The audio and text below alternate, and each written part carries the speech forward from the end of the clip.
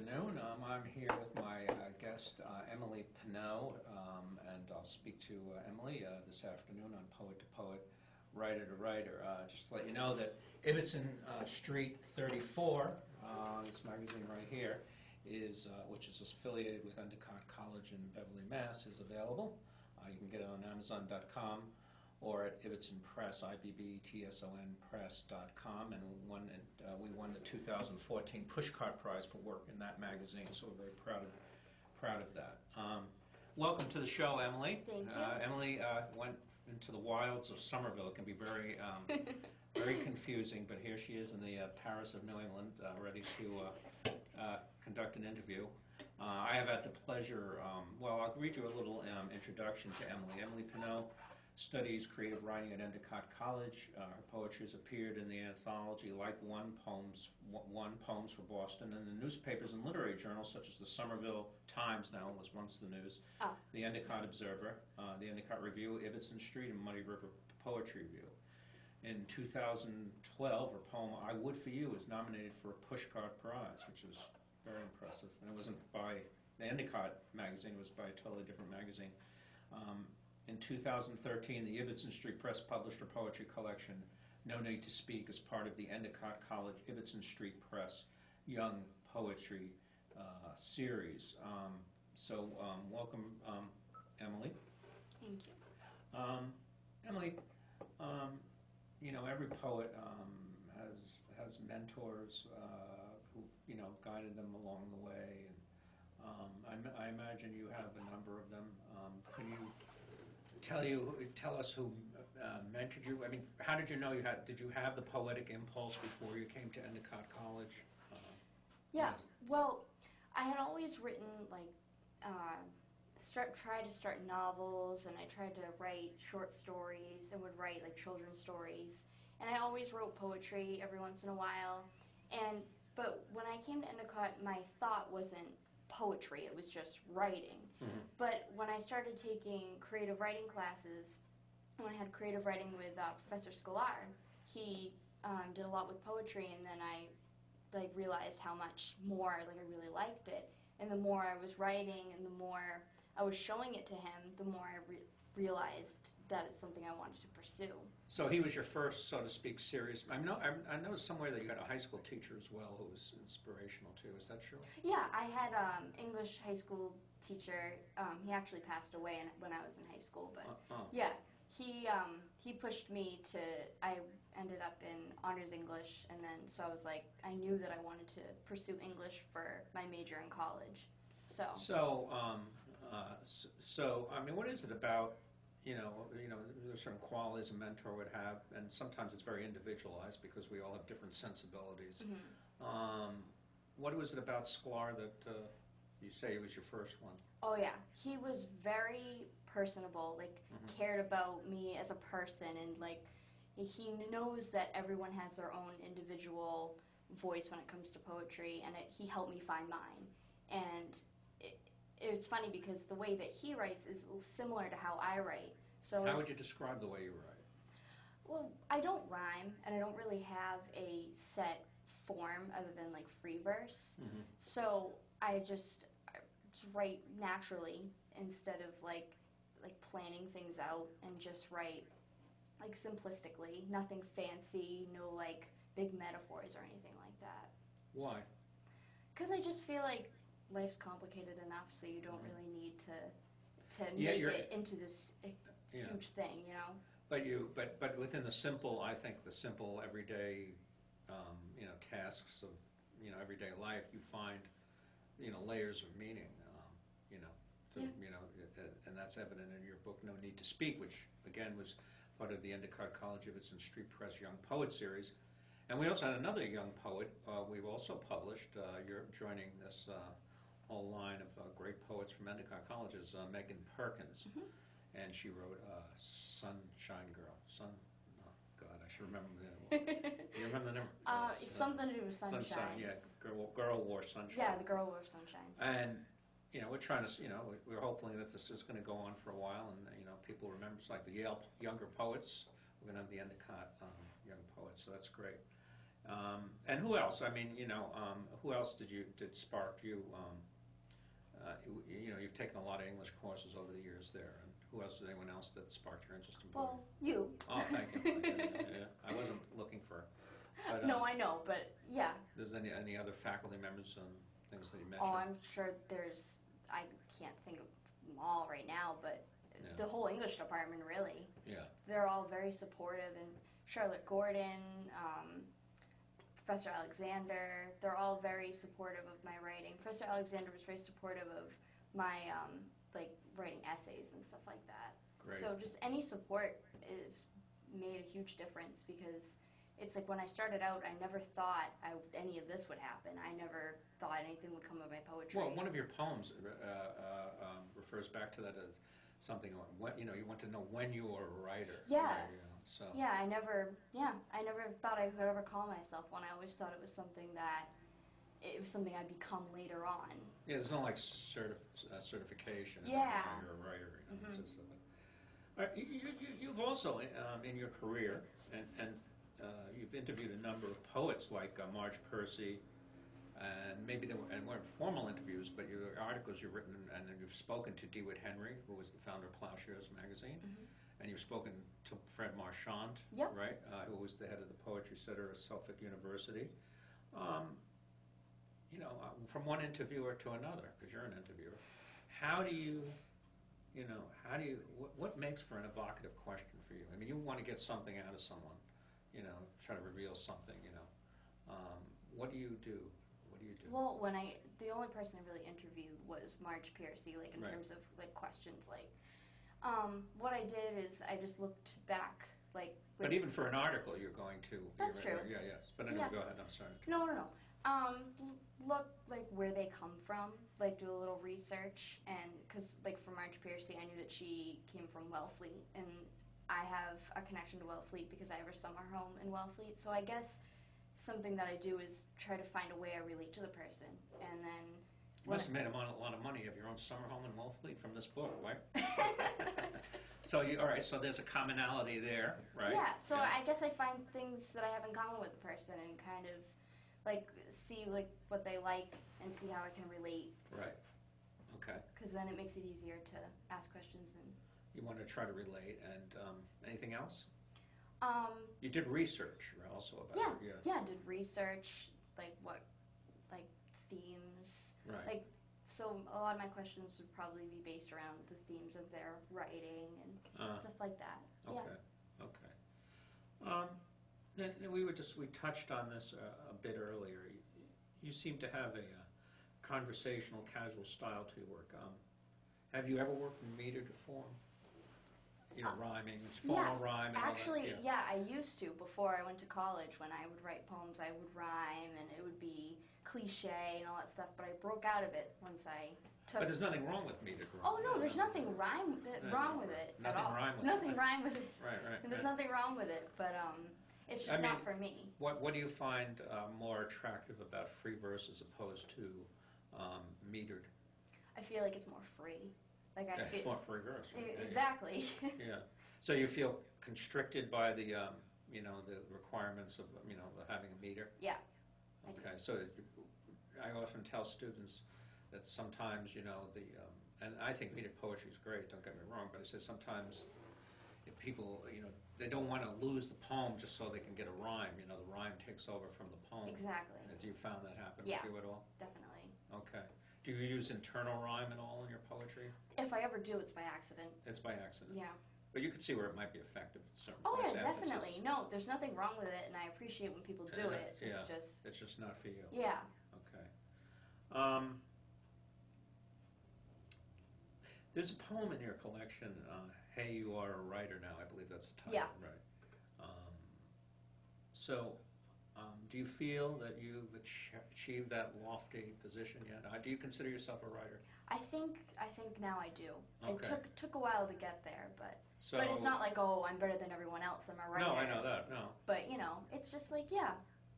So, what was the straw that broke the camel's back? What made you feel that you could say you're a writer and not feel like you're posing or being pretentious?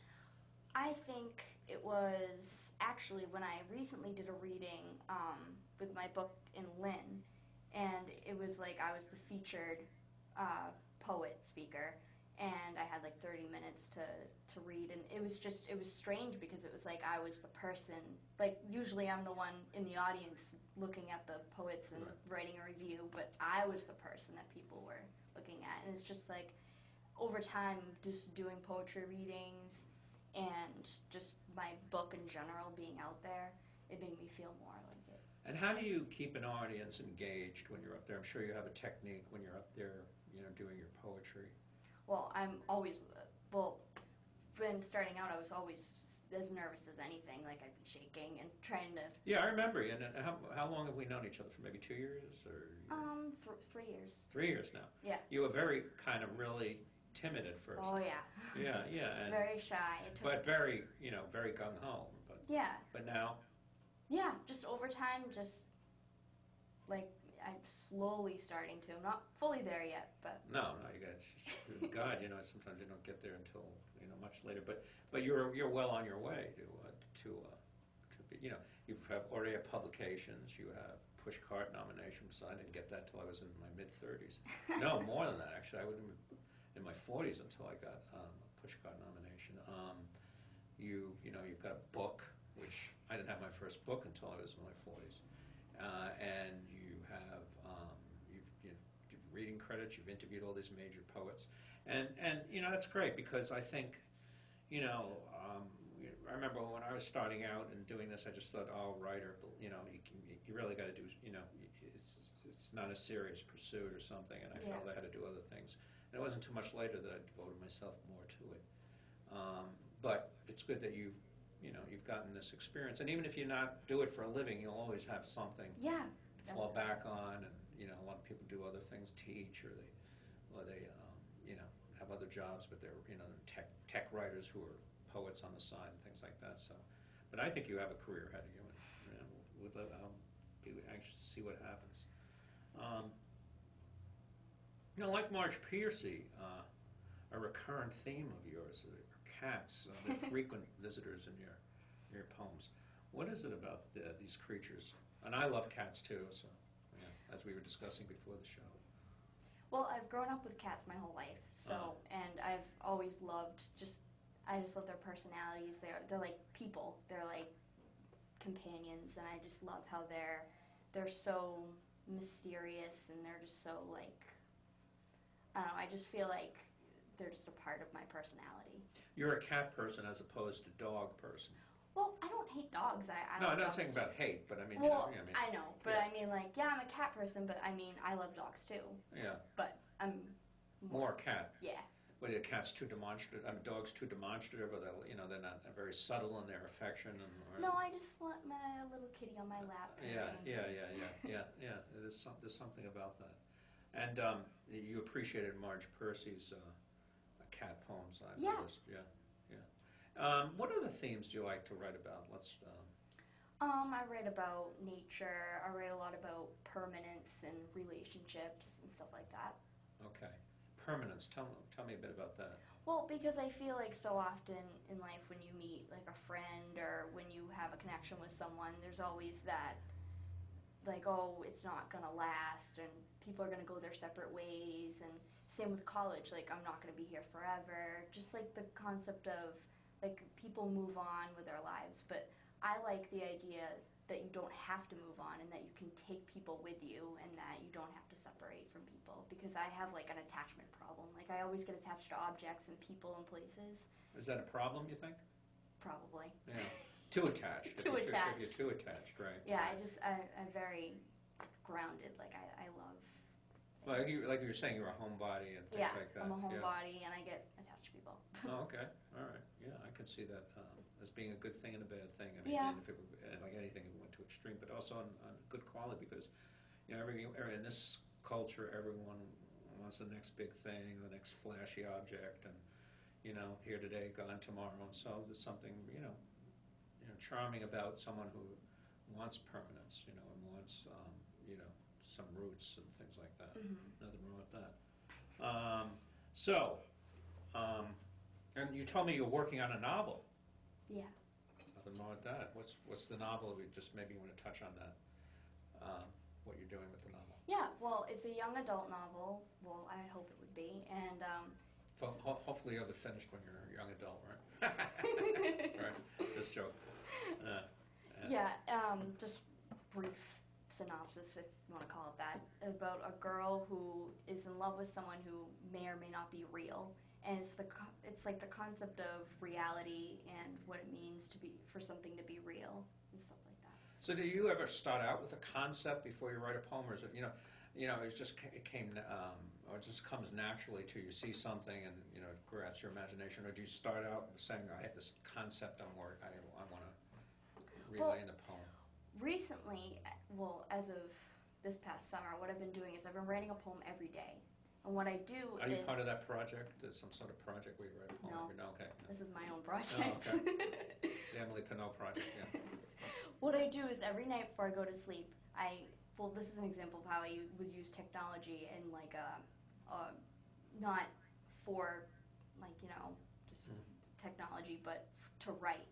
So at night, I write on my phone a part of a poem, maybe not the full poem, but a few lines, and then I have each month, I look back and I finish each poem, so then I have a poem that I write every day. So what I usually do is a few lines, maybe that are in my head, that's what I turn into a poem. Sometimes it's something that I saw that day, it's something that I experienced, a feeling. It's not always the same, it's like all different things, but sometimes it's just like a line, and then I just go from there. Okay, great. Well, the proof is in the pudding, as I always say, so for the next 13 minutes, you can read whatever you want, it's up to you, and go ahead. Okay.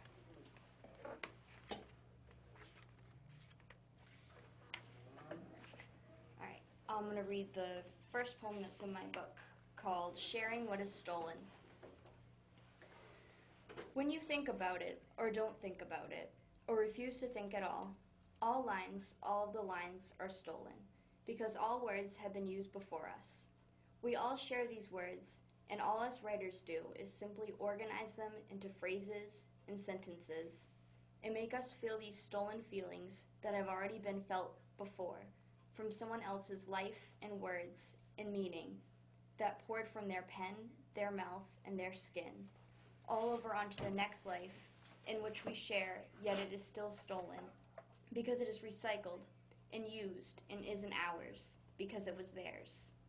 So we speak these words that have been wrinkled and sweated in, and we write our names in them, staking our claim when we have none at all, because they are stolen. And we didn't pay for the copyright or make monthly payments to the dead. So therefore, we are not legally entitled to speak or write anything at all in any order, because we are all breathing stolen time. Okay, so next one I'll read.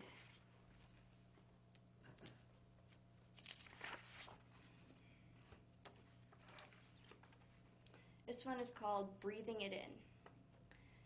When people were on the track team or on the swim team or doing any sport or club in high school and they complained about it, I always thought to myself, then why do it? I figured they were being forced or they were forcing themselves for whatever reason. But in most cases, they actually loved it. And now, as time goes on, I finally understand it because I have the same relationship with writing. I make excuses and I just feel so lazy sometimes. The words become like running and I am out of breath. I don't find myself running with it. I run away. I think of it as something I have to do because it is important. Sometimes important things make me tired. But I feel this new sense of exhilaration when I actually write something I like. It's like those mornings when you look in the mirror and think, hey, I don't look half bad. It becomes those moments that you live for when you dread the process. Like when you're panting, out of breath in the woods, left behind from the rest of your cross-country team. And you just stop and look around you and realize where you are and why you are there. Then you keep on going.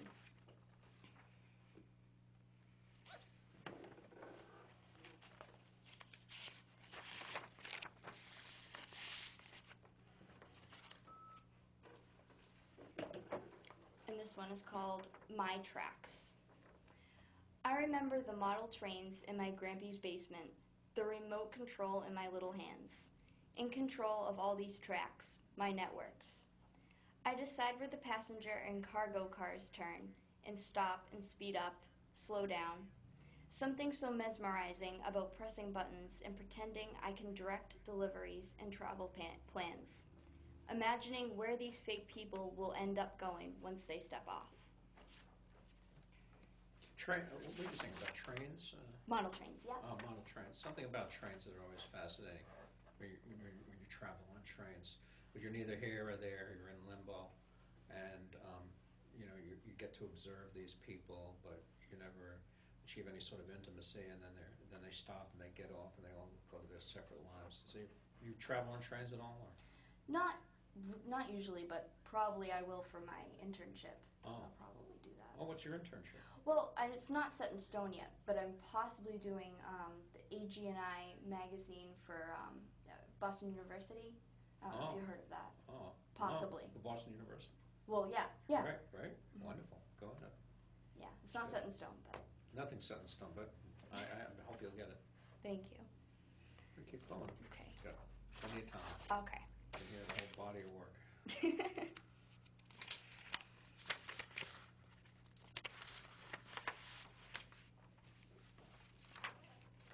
This one's called I Just Know.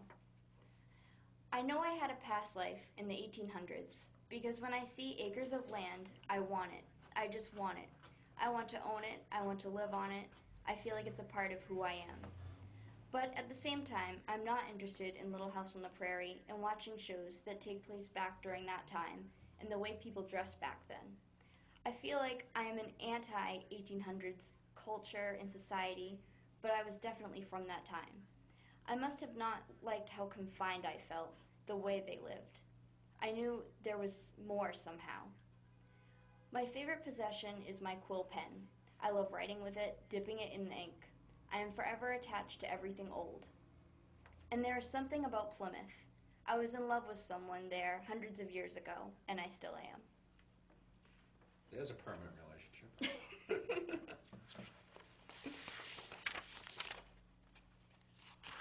You believe in past lives and all that stuff? Oh, yeah. Oh, you do? Yeah, I do. What? Everyone is like a prince, in past lives or something like that. I mean, no one's ever like a, Ordinary person. ordinary person. Yeah, I think I was an ordinary person. Oh, yeah. What were you? If you thought? I don't know. Oh, okay. Probably from the 1800s. Oh, okay. Girl. Just girl, 1800s. Yeah. Okay. Yeah. Okay. This one's called After Reading The Fault in Our Stars by John Green. Now I'm on a quest. I call the Wellfleet Marketplace and ask if they carry any books by John Green. I need to read more books by John Green. The woman on the phone asked what type of books John Green wrote, and I almost said, amazing, life-changing, beautiful ones. But I said, young adult. Beyond a doubt, she replies. The phone was silent for a second. No, I corrected her, young adult. Oh, let me check, she says to me, not understanding how desperately I want to read his books. I bit my lip. I kind of like the title, Beyond a Doubt. We have The Fault in Our Stars by John Green, the woman says, his name proudly, as though she accomplished something great. I want to tell her that I already read that one, but I don't. I act like she told me exactly what I wanted to hear. Now I'm at the beach, and I ask my dad, what does beyond a doubt mean? I feel like it's obvious, but I have thought about that phrase so much this afternoon that I think it's lost its meaning. Well, my dad began, imagine a rock that's covered by a bucket in the sand right there. I look to where he is gesturing. Now, what happens if you walk away and then come back? Is the rock still there? I don't know. What if someone took it? Exactly. But before you walked away, you had beyond a doubt that rock was under that bucket. I like that, I said. And that's all I could say. I like that. Nice.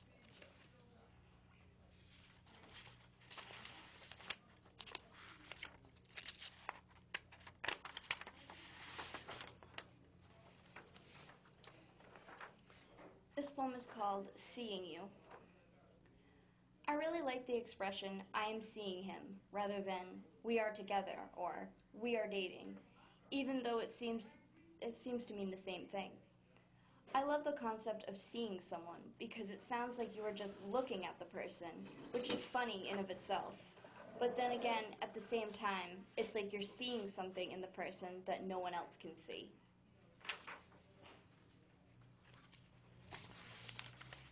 You know, I've noticed also a pattern in your poems. You sort of take apart words or common expressions. Oh yeah, I have a thing about expressions. Some expressions I like and some don't. Yeah, so you sort of like put it under the microscope. Yeah. And, you know, stretch it every which way. And just, totally. Like the expression, that thrills me, I love that expression. That thrills me? Or that doesn't thrill me. I really like that expression. There was this one English woman I knew, she said, "Oh, that's brilliant," for everything. Yeah. And I like that. You know, oh, that's brilliant. It makes things that, you know, sound exciting all the time. Yeah. Okay.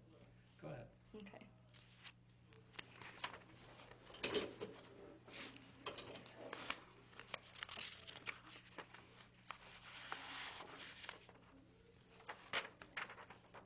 This one is called The Change in Us. It's incredible how much things can change in a few years, or even a few months, weeks, days, or right down to the very moment I touch you.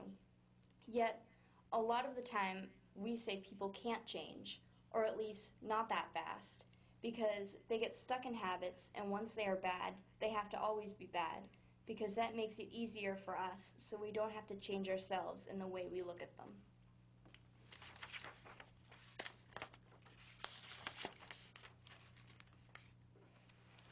And I'm going to read that poem you mentioned, the Hey, You're a Writer Now. Oh, okay. It's in my book. That would probably finish us off, right? Yeah. It's a long poem. Yeah. I am not a writer. In fact, I'm starting to wonder if I will ever really be able to call myself one. And now that I think of it, I'm not even sure what it means to be one. If I get published once, what does that make me? What if it's just an article, or a poem, a short story? What if I get published twice or 3 times, in a magazine, a newspaper, online? What if someone reads it, or no one reads it? What if everyone reads it? Do I have to write a novel to be a writer? If that novel never gets published, does that make me an almost there kind of writer? What about a book of poems? Am I a poet then? Am I a poet right now? What if I write something, people read it, people love it, and then I never write again? Could I stop being a writer, or is it a permanent kind of thing? Once a writer, always a writer. What if people start to realize that I'm not any good at all, and I'm suddenly surrounded by people who are better? Maybe I have been surrounded all along. I could write for my entire life and never call myself a writer. I'd keep on telling people I want to be one,